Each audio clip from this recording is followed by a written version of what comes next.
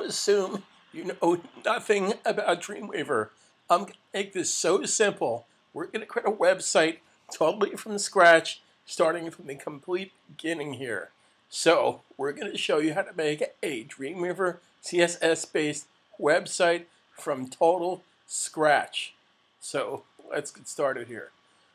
So the first thing we're going to do here is go to File, New, or I can click right here, Create HTML File. So we're going to create HTML, or I can simply go to File, New, or Command key N for Macintosh, or Control key N for Windows. So we're going to create a new HTML file. Now, this new HTML file, there's nothing on the page. Okay, we're going to stay away from code. You don't even have to talk to the code. I'm going to show you this simple way. Now, what you should do when creating a site from scratch is you should define the site in its root folder. Now, here's a simple way to do this. We're simply going to go to Site. We're going to pick New Site. Now, this only has to be done one time. Now, I have to be Dreamweaver CS 5.5. CS4 is slightly different, but it's the same concept.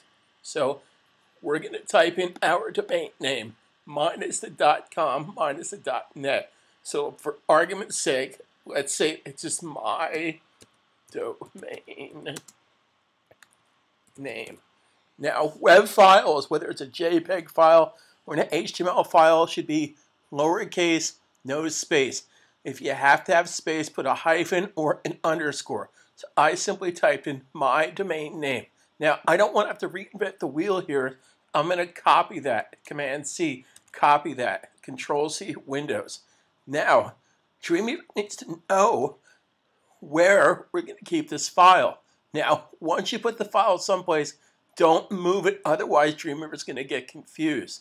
So how do we get here? Let's review. We went to Site, New Site.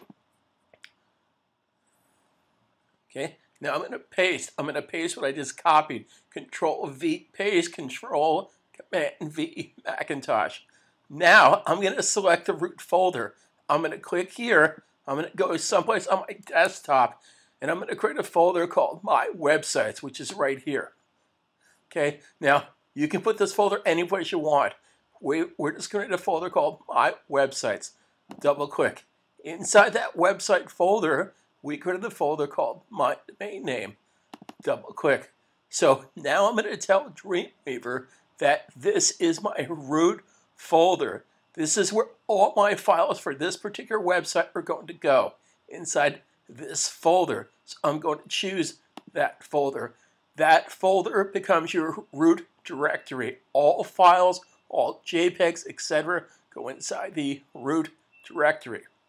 So in a different video series, I show you how to set up the FTP to publish your web server. We're not doing it in this video server. In this video series, I'm just showing you how to set up a site, new site. So I simply hit Save. Now, when I go to save this file, File Save, Command S or Control S, if I'm not in my root directory, watch this. If I happen to be on my desktop, as an example, or in some other folder, I can just hit Site Root. That will automatically go to my site's root, which is this folder, which is inside my website folder, which is on my desktop. So this file is going to be the home page. The home page is always called index, index.html. That's going to be the home page for this particular site, and I simply hit Save. Now, what we haven't done, which is very important to understand, is not titled the document's title. This is not to be confused with the name of the file. The name of the file is index.html. The title of the page is what appears inside of a search engine. So we're going to put in name of the site.com, and let's say we're in the wholesale coffee business. So I could simply put here wholesale coffee.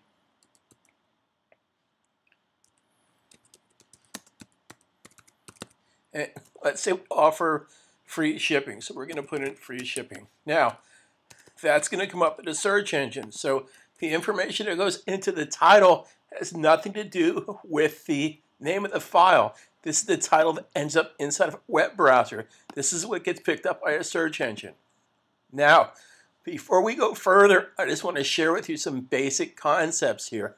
We're working with classic mode. You can work with different modes inside of Dreamweaver. We're going to simply go to classic mode.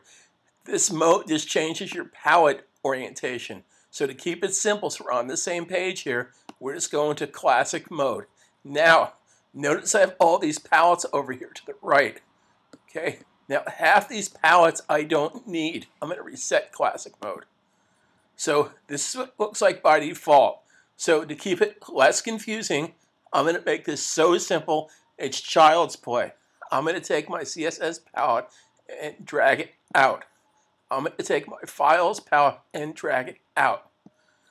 These palettes I have no use for. I'm going to take these palettes here and I'm going to close them. So the only thing I have here is my CSS palette, which we're going to use in just a second, and I have my files palette.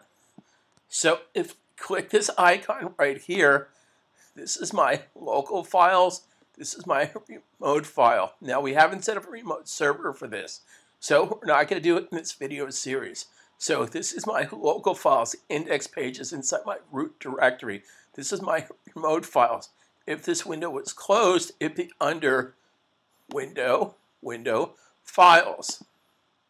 So Command-Shift-F or Control-Shift-F for Windows. Command-Shift-F Macintosh closes. So the only thing I need to see right now is my CSS palette and all my other default palettes. Now, important step here. Since this is not a typing class, we're just going to copy and paste some text that we can get from the web. So I'm going to go to Firefox, and inside of Google, I'm just going to type in IPSUM. Google, I'm going to type in IPSUM. That's going to take us to this generated website to generate text. I don't want to have to reinvent the wheel here. I'm just going to copy and paste some text. I'm going to put in 5 columns of text. I'm going to type in 5 down here. It generates some text. Okay, I'm going to simply select these 5 paragraphs. I'm going to copy that, Command-C, Control-C, go back to Dreamweaver, and paste. Okay, simple, simple, simple. The only thing we did here was copy and paste. Now we have content on the page.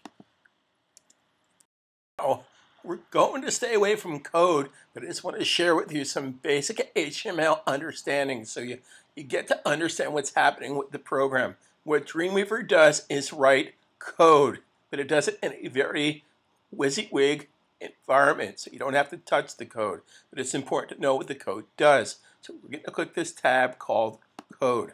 Now, these are known as tags.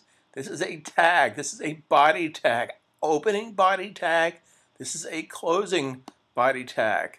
Closing body tag has the /. This is a closing HTML tag. So up on top of the page is my opening HTML tag. So this content that we just pasted into our document, this first piece of content is inside the paragraph tag. P for paragraph. This is a paragraph tag. Paragraph tag opening.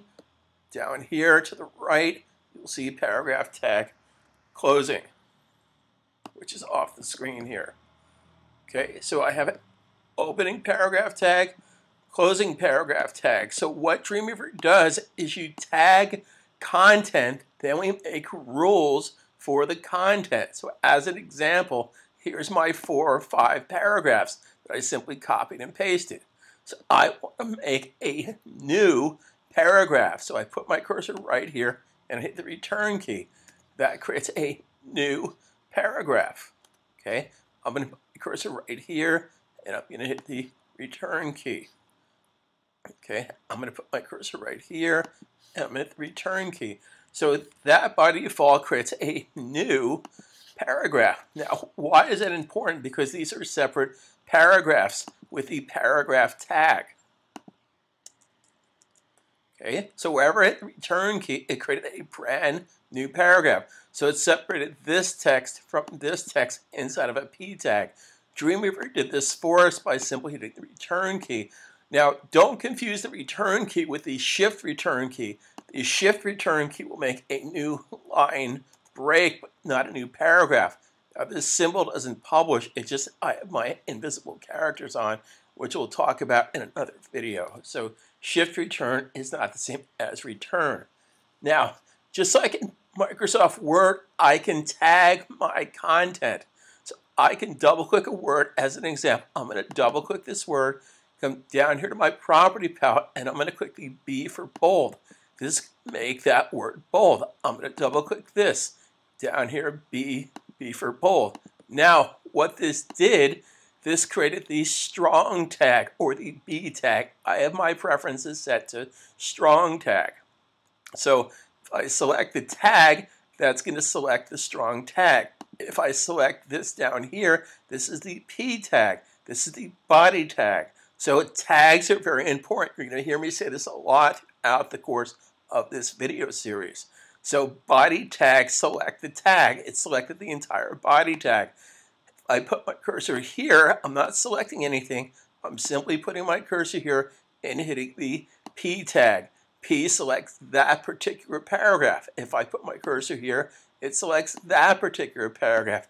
If I put my cursor here, it selects the strong tag because that text was tagged with the strong tag by double-clicking and selecting the B for bold tag. Double-clicking, B for strong tag, or bold. Double-click, B for bold. Now, in addition to the strong tag, also I have the italic tag, which is the emphasis tag, EM for emphasis. Double-click a word and come down here and click this icon for italic. This is now italicized. I double-click this word. This is now italicized. I double-click this word.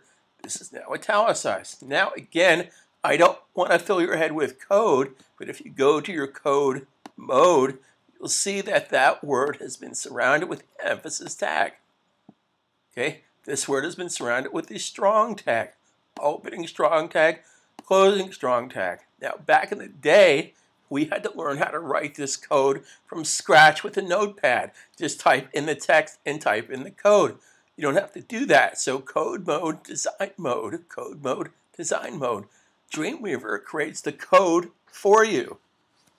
Okay, so in addition to the strong code, the strong tag, and the emphasis tag, and the paragraph tag, we have what's called header tags, H tags, H1 to H6. H is the biggest, 6 is the smallest. Now, I don't know what brain trust came up with that, but 1 is bigger than 6. Now, here's a simple way to basically define a header tag. I put my cursor right here, and if I go to my palette, my property palette, right now it's formatted as a paragraph. However, if I click header 1, it makes it a header tag by default. Command Z undoes that. Command Z undoes. Command Z redoes. Okay, so undo, redo. So I can undo by hitting Command Z. I can redo by hitting Command Y. Command Y redoes. Command Z undoes. Windows, of course, that would be Control Y, Control Z. Now, I want to share with you simple shortcut techniques. Header tags are per paragraph, which means I can't just select this word and give it a header tag because header tags are per paragraph. Now, I could come down here to my property palette and give this a header tag, or very simply, I can do shortcuts. Command 1 through Command 6. Windows, Control 1 through Control 6. So if I hit Command key 1, there's header 1. Command key 2, header 2. Command key 3, header 3, etc., etc., etc. So I have tagged that paragraph with a header tag. I'm going to tag this paragraph with an H2 tag.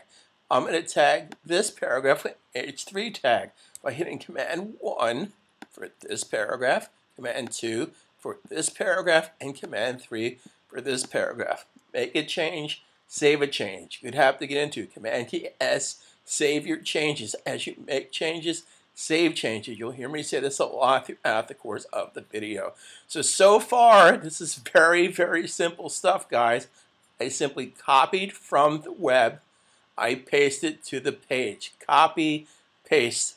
Then I can basically make some simple adjustments down here.